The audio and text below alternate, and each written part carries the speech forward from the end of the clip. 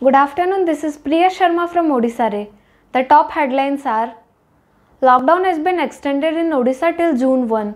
This was informed by Chief Secretary Suresh Chandra Mahapatra on Tuesday.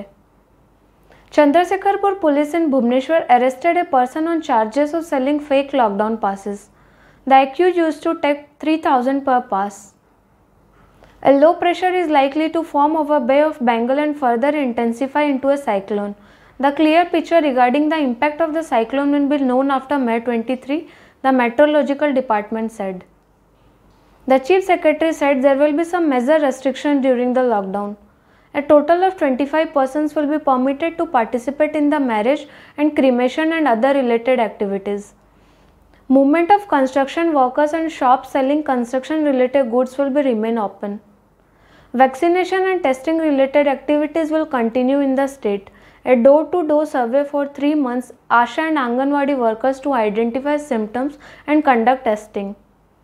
Mahapatra highlighted that essential commodities will be available from 7 am to 11 am.